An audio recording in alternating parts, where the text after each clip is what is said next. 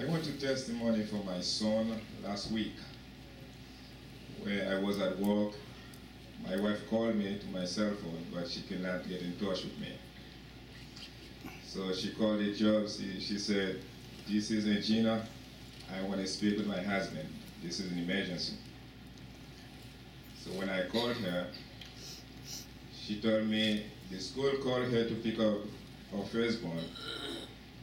And when she took him home, he was taking a nap. And after a while, he made something for him. He called him to come and get it. While he was working to get it, he told his mom, "I felt something in my feet." That was the last word he said. He fell and he passed out. But thank God he was so close to my wife, and my wife had a friend at home with her at the time to helping her to call 911. And when I spoke with her, she told me something which broke my heart. She told me, "Well, the school called me to pick up Emmanuel, and I come home with him, he passed out, and then did not allow me to see him." So when she told me that, I thought my son passed out.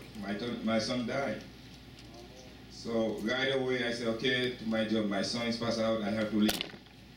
I do not say anything to them, that's what I said. And when I was driving to my car, I said, "Lord, I know my son will not be died." Amen. That's what I said, "Lord, I know my son will not be died." That's what I said to God. I said, "God, I want my son to bury me. I don't want to bury my children. That's what I need. I want a blessing for the Lord. I'm so glad to the Lord to what he does to me, because God is good. He's an awesome God. When he went to the hospital, they do all the tests to him. They said they don't know why he collapsed. But God knows why. He does something for his testimony. That's why if you hear, if God does something for you, you must testify to his glory. So what the doctor said, he told me that there's a little hole to his heart.